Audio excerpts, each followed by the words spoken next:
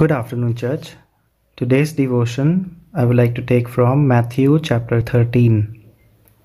For you are the salt of the earth, but if the salt loses its saltiness, it is no longer good for anything except to be thrown out and trampled underfoot.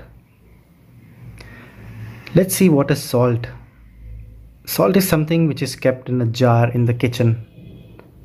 But do we realize that over a period of time it loses its taste and saltiness? And as the salt gets old and it is not used, we need to put more and more. Jesus calls us out and says that you are the salt of the earth. What is this salt? It has its identity and it has its purpose. Jesus created you and me to be salty. The salt does three things. It adds flavor to wherever it has been added, to whichever food we add it. It makes you thirsty and it preserves. Let us be reminded that wherever God places us, we need to come out of this jar where we have stored and spread the flavor of Jesus to everyone around.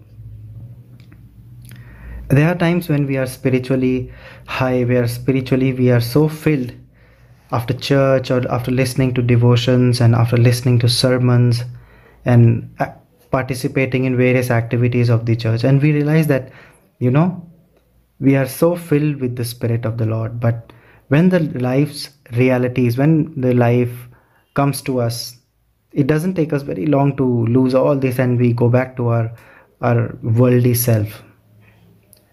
Are we prone to lose our flavor and leave all the good behind? No, it shouldn't be like that.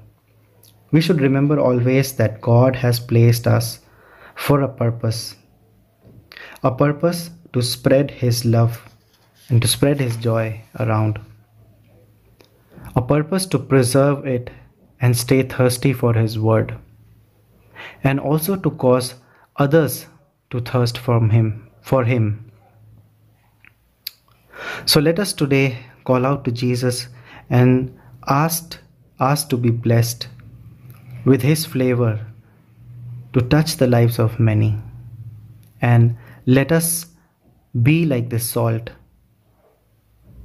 for which God has called out us to be. Amen.